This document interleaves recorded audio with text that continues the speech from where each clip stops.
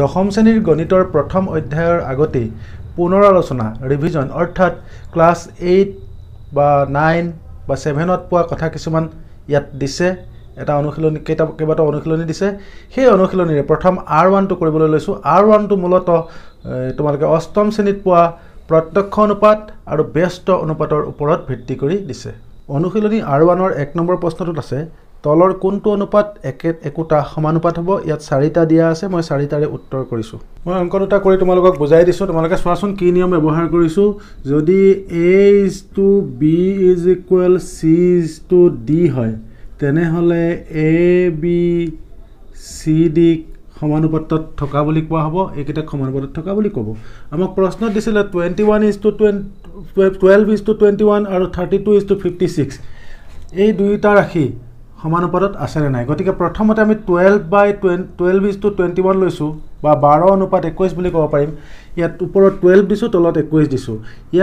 ইয়াক যদি আমি 3 ৰে কাটো 4 বাৰ যাব ইয়াক 3 ৰে কাটিলে 7 বাৰ যাব 4/7 হল গতিকে ইয়াক লিখিছো 4:7 ঠিক একেদৰে 32:56 টো 32 ওপৰত দিছো তলত 56 দিছো ইয়াত যদি 8 ৰে কাটি দিও 8 4 বাৰ যাব আৰু 8 ৰে কাটিলে 7 বাৰ যাব 8 7 গুণ 56 4/7 4:7 হল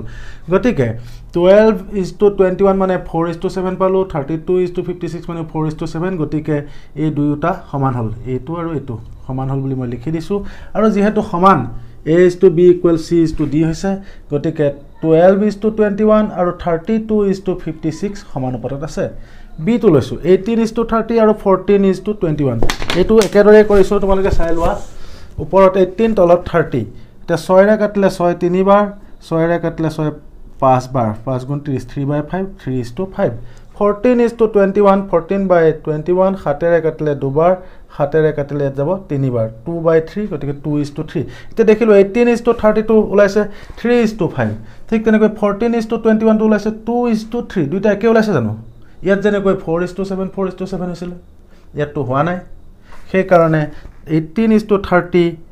not equal দিছো ইয়াত সমান দিছিলো ইয়াত সমান নহয় বুলি দিছো আৰু 14:21 এই ৰাখিটোৰ লগত সমান নহয় কাৰণ ইয়াত 3:5 ইয়াত 2:3 ওলাইছে আৰু সেই কাৰণে লিখি দিছো যে 18:30 আৰু 14:21 সমানুপাতত ঠিক একেদৰে c আৰু d কৰি চাইছো একেদৰে কৰিছো তোমালোকে স্ক্ৰিনশ্বট মাৰি চাব পাৰা মাৰি ললে সুবিধা হ'ব ইমান বুজাই নাথাকো এটো 11 ৰে কাটিছো ইয়াত দুবাৰ 11 ৰে কাটিছো 3 বাৰ গতিকে এটো 2:3 হৈছে এটো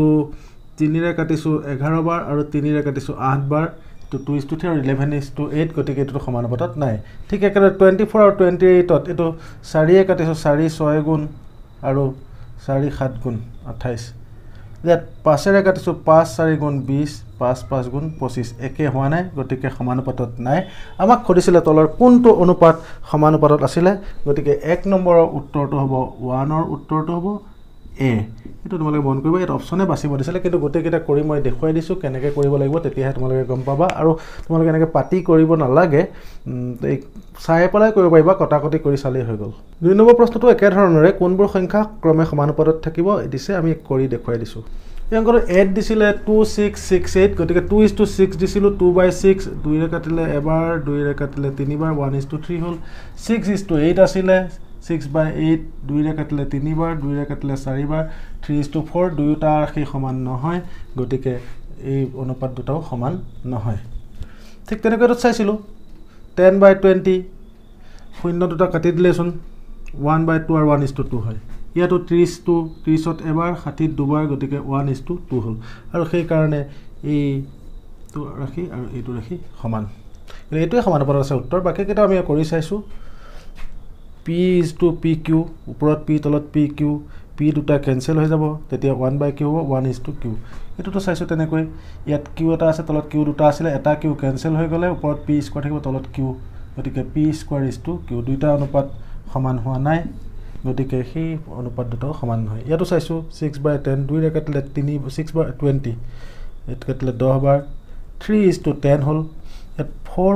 4/30 হৈছে 2 ৰে কাটিলে 2 বাৰ 2 ৰে কাটিলে 15 গতিকে 2:15 হৈছে এটো নাই গতিকে ইয়াৰ উত্তৰটো হ'ব b 10 20 30 আৰু 60 সংখ্যা কেইটা সমানুপাতত আছে 3 নম্বৰ প্ৰশ্নৰ খালি ঠাই পূৰ কৰিব দিছে এক নম্বৰ বৃত্তৰ কালি a ইকুৱেল পাই r স্কোৱাৰ দিয়া আছে যদি a বাহে তেন্তে r ত খালি ঠাই পূৰ কৰিব দিছে এটো আমি দেখিছো এনেকুৱা x সমানুপাতিক y আৰু তাৰ লগত ধৰি লৈছো x ইকুৱেল ky এটা ধ্ৰুৱক দিয়া আছে এটো প্ৰত্যক্ষ সমানুপাত বুলি কোৱা হয় প্ৰত্যক্ষ সমানুপাতত তোমালোকে এইততে পাইছিলা এটা ৰাশি বাহিলে আনটো ৰাশি বাহিব আৰু এটা ৰাশি কমিলে আনটো ৰাশিও কমিব ইয়াত যদি a বাহে তেন্তে আৰু বাহিব পাইটো এটা ধ্ৰুৱক হৈ আছে গতিকে তো বাঢ়িব হ'ব খালি ঠাইত বাঢ়িব মই কৈছিলো যে এটা ৰাশি বাহিলে এটা বাঢ়িব যদি r কমে তেতিয়া হলে a কমিব আৰু ভ্ৰমণৰ সময় t আৰু দূৰত্ব d ৰ সম্বন্ধটো দিয়া আছে এনে ধৰণে সময় t হলে দূৰত্ব 4 সময় 1 হলে দূৰত্ব 4 2 হলে 8 আমি লক্ষ্য কৰিছো 1 4 গুণ 4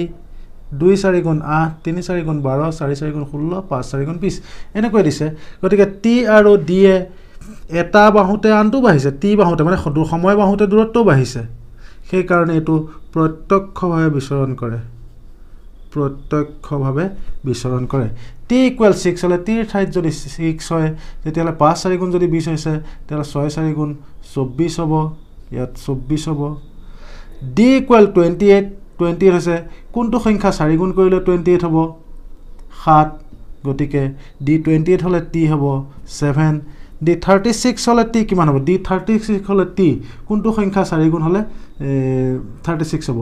9 4 গুণ 36 আৰু ইয়াত 9 হ'ব আৰু ইয়াতো খালি ঠাই দিছে যদি খালি ঠাই পূৰণ কৰিব লগা হয় তে 8 4 গুণ 32 দি দিলে হৈ যাব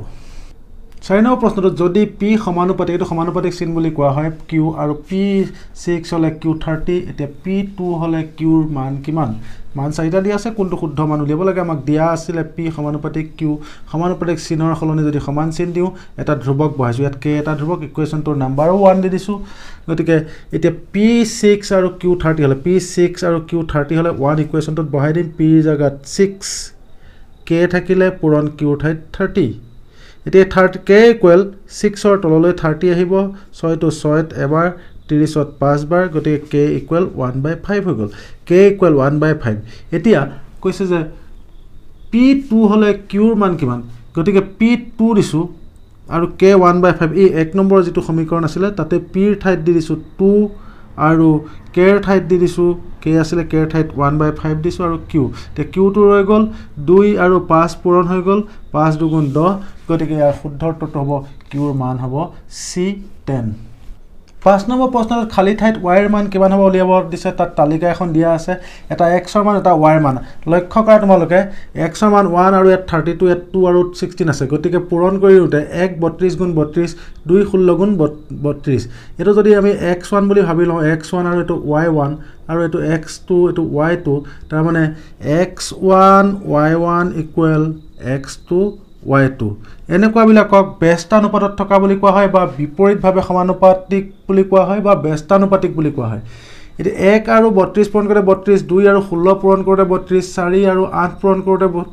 32 তে 8 আৰু কি পূৰণ কৰিলে 32 হ'ব 8 4 গুণ 32 তাৰমানে ব্যস্ত সমানুপাতত থাকিলে দুটাক পূৰণ কৰিলে ৰাশি দুটাক পূৰণ কৰিলে পূৰণফল একে হ'ব গতিকে ইয়াৰ উত্তৰটো হৈ গলগৈ 4 পুনৰালোচনা যিকেইটা